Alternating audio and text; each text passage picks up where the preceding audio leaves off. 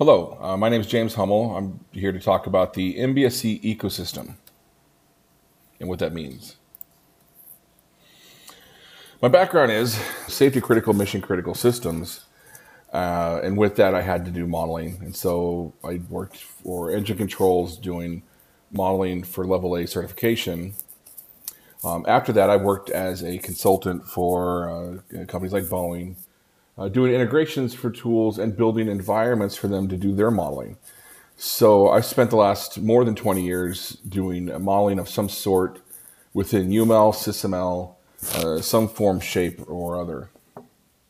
Worked on many committees over the years, the OMG, to work on the specification for what they're doing for these languages, the RTCA, which is for aerospace and defense, and how to define how software and modeling is acceptable for the environments. And of course, we're working at the EcoSystem working groups. I'm going to go through, basically I've got three sections within here. I'm going to talk about what is it that we're trying to get out of the tools? What is it that we want to do with our environments, and what are we trying to do with it? What is the tool vendors providing to us right now? What's the current state of all this stuff? Even the definitions of what we think we want to do. What's the data? What's the tools? And then I'm going to go through the integration solutions. What type of things are available to us to make these all work together or not? Desired outcomes, I'm going to specifically focus towards SysML specifically, but in general, I'm talking about the whole MBSE or MBC solutions. But we're going to go through that, and I'll talk about impact analysis, outcomes, system engineering, communication paths, and point of view. For the last 20 years, I've been trying to take people from a document-centric point of view to a model-centric point of view to make sure that we can show the same things we've always done within the document forms, but then I'm going to show it in a modeling form to get a better visualization of that information and the relationships between the pieces that you have, and be able to visualize everything that you're trying to do instead of having just a document that you have to read through. MBSE is actually the formalization of the entire support system: requirements, design, analysis, verification, validation. It's the entire thing. SysML is just a piece of that. SysML fits and threads through in and out of all those different elements to support an MBSE solution, but MBSE is not SysML. SysML is a piece of MBSE. So SysML specifically, and I'll focus a little bit more on that because it's the language and the tools and the tool vendors, and I'll show you from their point of view what we're doing and how we're threading all this stuff together. SysML is a design language. It's extensible, allows you to add your own domain-specific language, and in that you can actually extend the language beyond just calling something a block. You can call it something more specifically to have a meaning for you, and then that could be a specific type of thing. It's not a process. It's not meant for that. It's not really meant either to help you do graphical user interfaces and layouts. And it's not a CAD tool, but it integrates to CAD. It definitely does a linkability or syncability to get that data in and connectivity up. Model-based system engineering is weaving that fabric, and we're using SysML to help us do that weaving.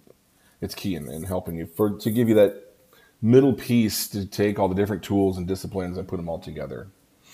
You might have heard of digital thread, fabric, tapestry, digital twin. Those are all just the different keywords that are talking about this same thing. It really is the ecosystem of the data, the ecosystem of the tools. What do you have? How do you thread all this stuff together? How do you know if you change one thing, what does it impact? So you pull in these threads and you look at the tapestry to see all the other pieces that you have to go and at least analyze at a minimum.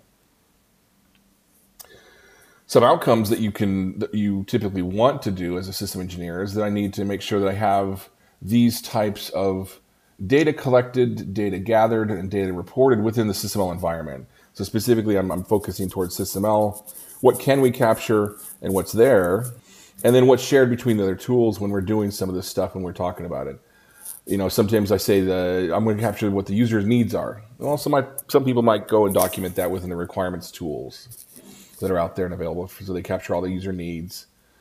Of course, you can do them all. SysML represent the same thing, and so they could be shared data between the two sets of things. Could be just I want to visualize what I'm seeing from my requirements tools. I want to know the objectives that I'm trying to meet to know that I've got those needs met.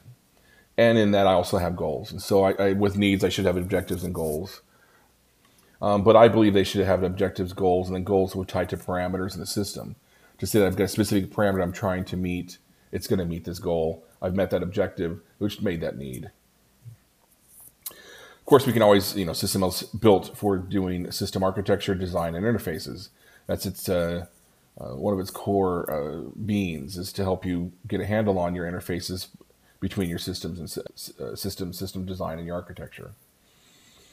You can add a domain-specific language like FMEA on top of this to capture failure modes, causes, effects. I can add another language on top of stakeholder value network, so I can actually identify stakeholders, do calculations, do those values. You want to do simulations, so you want to do analysis. I want to do performance analysis. I need to make sure that I'm doing something to know what's happening and is it what I've got in there sufficient for what I'm trying to build. I need to generate a bill of materials typically. So I can capture that information. Either I'm getting it from the CAD world or I'm going to be able to capture that and put that in my abstract model that I'm creating within SysML. And I want to do impact analysis. And of course, you're going to do that across the tools and say that I can, any given change, any one of these can capture that information. Any one of these should report that same information from their point of view. System engineering encompasses many disciplines. So as a system engineer, we have to know and communicate with mechanical engineering, sales and marketing, customer representatives, safety engineering, reliability engineering, maintainability, manufacturing. Maybe you'll have to talk to chemical and civil people, electrical engineering, definitely. You're going to talk with your software group. You have all these lines of communication that we need to make sure that you show these models and to all these different groups of people. They might have different tools that they're using to see the information and how they want to actually capture it and do it. You'll have your set of tools that you're going to be picking from. And other people might even have other things where they're capturing data in SAP or cost modeling, and you want to pull that stuff in so you can see it. But you're not going to restrict them to go and use your specific tool. You're going to let them use whatever tool they want to in their environment and be able to pull that data in and view it, link it, do it, sync it, something. System engineering has many points of view that you want to look at this stuff. So I want to pull a SysML model, I want to put it together, and I might want to just see it from the architecture point of view.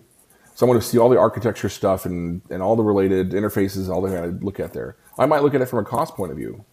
So I might want a set of reports that show me all my cost impact, change impact, elements like that. I might want to see from a control system point of view, which means it's going to show the software people how to do their jobs, the electrical people how to design the right layout so that the addresses are the right information so that software people can do their jobs. How do you know you have the right inputs and outputs of the control system? So it's going to be a different point of view of looking at this. I can look at failures, I can look at functions and simulation, change impact. There's many more. Right now, we're going to look at the data ecosystems that we have or that we're defining or talking about. We'll also look at the tools and what their ecosystems look like. Right now, if I'm thinking modeling environment, simplistically, I can say that I want to do requirements. I want to have PLM. I've got to have a printed circuit board layout, maybe. I need to know those elements. I have to talk to software. I have to talk, I have to do some analysis. I have to do some simulation. I'm going to have some system conceptual design. And all these is my basic level of information I have to do in my ecosystem. From the OMG, they're talking about the digital information exchange. So they've got this entire ecosystem that they're calling a digital engineering ecosystem, which has to do with military or wanting to buy specific types of things from us. And they can go and look within a set of information to see who's providing what, to what standards are being met and what groups of people might be involved in that set of things, down to where you can get into your sub-suppliers and see who's providing what part and what piece. So they've got this digital engineering, and it's going to be slices of this and cross-sections of that on how they actually want to see the world too. But how do you get all these things to work together?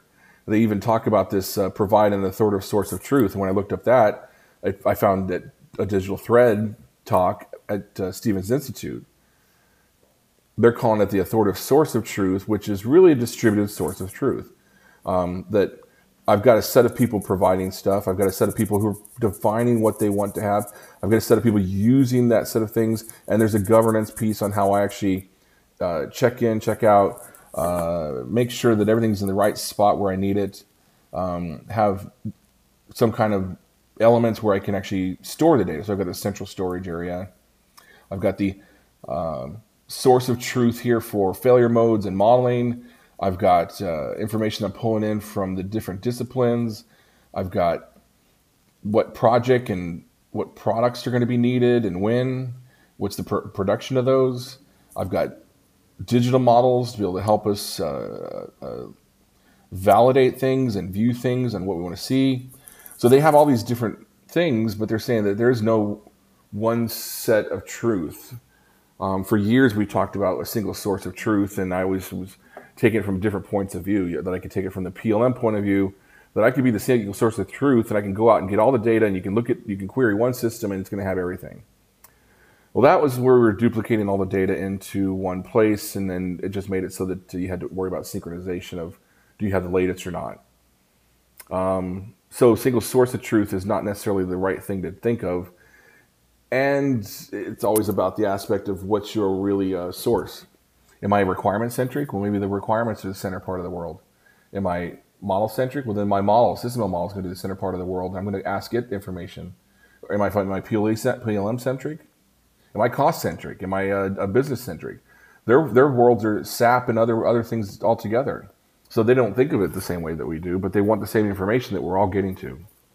So I don't think there's anything such thing as a single source of truth, but there is definitely a authoritative source of truth where this information is coming from. Now, where they store it and all that information, that's fine. We can look at that and try and figure that out. Tool ecosystem, well, I got this from No Magic, their website. They talk about the tools that they interchange within the modeling environment. This is just all the different tools out there in the world that they can pull information from, push information to, depending on where your focus is. If I'm working on requirements, I'm going to be working on requirements tools or maybe Excel. I might be an embedded engineer. I might be working in C, C++, or maybe an FMI that's going to generate stuff into MATLAB to generate code for me. I might be working in analysis simulation, and I've got different ways of interfacing to that.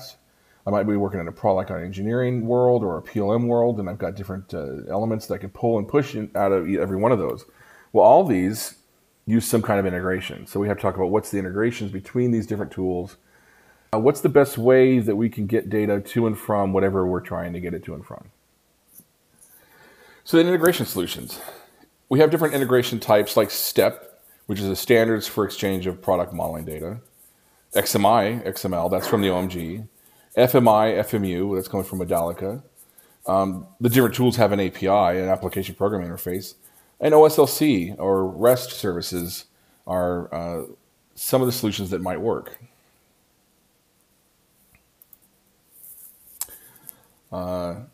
Like these integrations, basically the STEP is a AP233 if we're talking the Systems Engineering Data Interchange format. It was released in 2012. XML, XMI, that came from the OMG. It's the extended markup language, or it's the XML metadata interchange information between the data. The OMG did release a diagram definition in 2015 of June, but no tool vendor that I've seen yet has implemented that standard. It would mean that I could actually go and upload an XMI and XML to a common location, come along with any tool and be able to view and look at that set of data and be able to view those models, and it should be universal, but it's not yet. The functional mockup interface, well, that's how you can do information from like parametrics in SysML out to other tools. There's actually a whole language on how to do exchange of data that way. And all the tools have an application programming interface, of course. And then there's open services for lifecycle collaboration, which is how we link information between the tools. So it has a linking capability versus the syncing capability of all the other stuff that we have here. So all the standards and its roadmap, it shows you that I've got my OMG standards for like RecIF, SysML, and where they're going and how we're modifying them. We've got SysML v2 coming out soon. Then the vendor's going to implement that, and it'll probably take a year for each vendor to give you some kind of a format or a function that you can have a tool to be able to do that. And then they're going to work on the version 3 that's going to be more integrated with the AP233 specification to be able to generate that information so you can see a standard data format of what we're doing. Likewise, we've got these other standards, the ISO standards that you have here. Medallica's doing it so that you can interchange your simulation modeling and functional information between the models. I've got my linkage that's happening between the OASIS group with OSLC. This step standard, really, with this AP233, it encompasses many of the different disciplines in system engineering across the board, all the way out to manufacturing. But it gives me a place that I can have a standard set of data. If I know a standard set of data, I can come along with any tool and read that set of data and view it any way that I need to slice that. It has many different types of protocols. So if you wanted to store your data in anything that you want to say, okay, I'm going to read it. I know if it's 235, then it's going to have engineering properties within it. If it's 233, then it's system engineering, and the format's very specific to how that data is stored, so I know how to go and get that data back out again. What's been proposed is, SysML's sitting here and they draw these different diagrams, but then they should store their diagram data in a specific format so that the AP233 people can utilize that same information that's being done in a diagram forms, but they'll just to do that. Of course, there's additional stuff that AP233 wants to see that really is not part of what we do in SysML. Like we want to maybe see the issues management or risk management, or we want to see a schedule. Well, we're not really putting those things in a modeling form, but we kind of are. If you look at UAF and other elements, there's some overlap there that can be done. And even any one of these things can be done if we want to extend the SysML language. NAFIMS, which is the International Association for Engineering Modeling, Analysis, and Simulation Community, which is really IAFMS because they've added international instead of national, and they added analysis into their group. Really looks at all these standards too and tries to figure out what's the best way for engineering modeling, analysis, and simulation. So when you focus in on what's their available standards that they're looking at the, of course, the AP 233 standards. They're looking at SysML. They're looking at BP, business process modeling notation. They look at the FMI stuff. They see what is available for them to do what they need to do their jobs within for simulation analysis. What's the pros of AP233? It's a standard for data format. It's good for tying data to data. Just that you have to synchronize this data. If you're going from one tool to the next and you want to see information between these sets of things, I've got to synchronize it. Then it can get out of date. So you have to worry about when I touched it, what was the last time I touched it, when did I synchronize it, whatever's going on there. You always have those elements. And generation of data typically is slow out of these tools. And so we have to start thinking about, is there a better way to do that? XML, XMI. Well, that's from the OMG, which is the Object Management Group. It's the standards for all this data modeling. The XMI is their interchange information about how they interchange data in these modeling environments. XML stands for Extended Markup Language. XMI is the XML Modeling Interchange Language. Allows us to figure out what's the format of the data that we want to interchange between modeling environments and any tool vendor that wants to plug into that modeling environment and be able to use that data. Sure, it's the format, and there's diagram interchange, and so actually you can get into where you can pull data and diagrams using the same standard and say, okay, if it's that, then I know exactly how I'm going to create a viewer if I want to, or my own way of looking at the same pieces of data. It looks like this, though. The XML information always shows some kind of a keyword that they're going to put in there, and then the parameters that belong with that, or the attributes that belong with those keywords.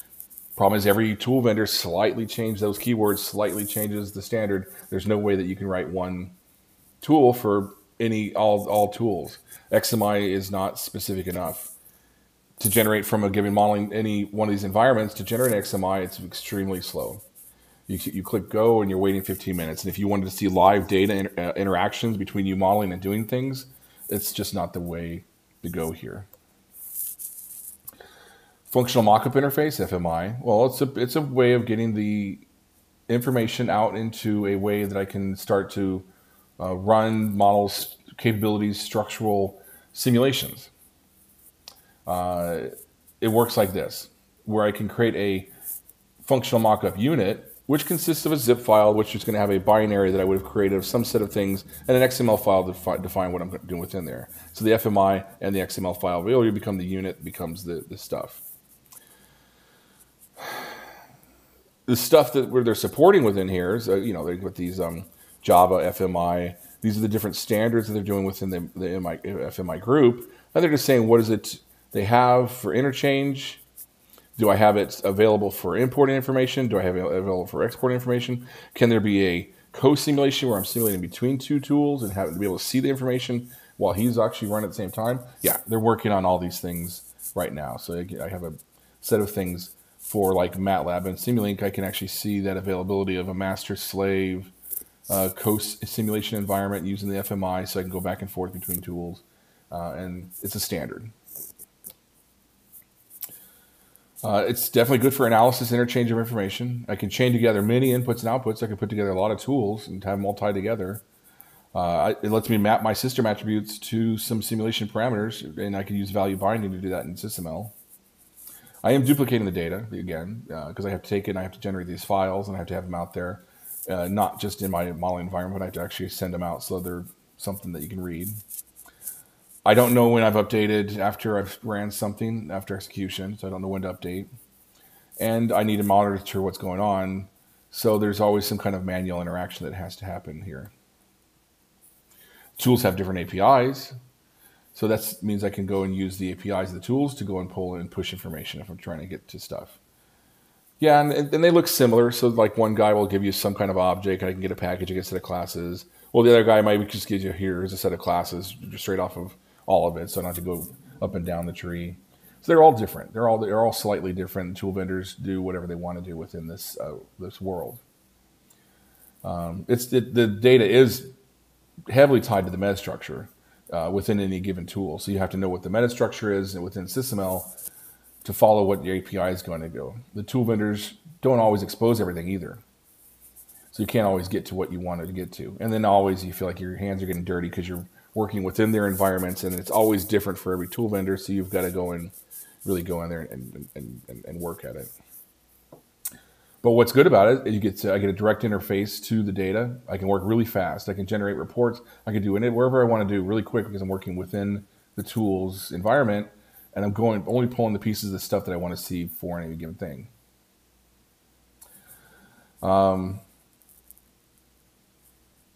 This is usually the starting point for most companies when they want to jump into something, they want to grab hold of something, and they don't want to wait for a standard to show up that's going to give them some kind of data interchange that they could work within. They'll go and just jump into the API and start doing it. Some vendors are better at other than creating their APIs. Like I say, they don't all expose the same information like they should. If a tool updates, I have to rebuild, so that's a bad thing. I have to rebuild my entire integration suite so that I always work with them. Not everything's available. Some APIs are better than others. Sometimes you don't get the hooks you want to do. Okay, so I can't necessarily say it. And if I put my stuff and I cause hooks in their system, if I'm listening to things, I can actually slow down everything that's going on.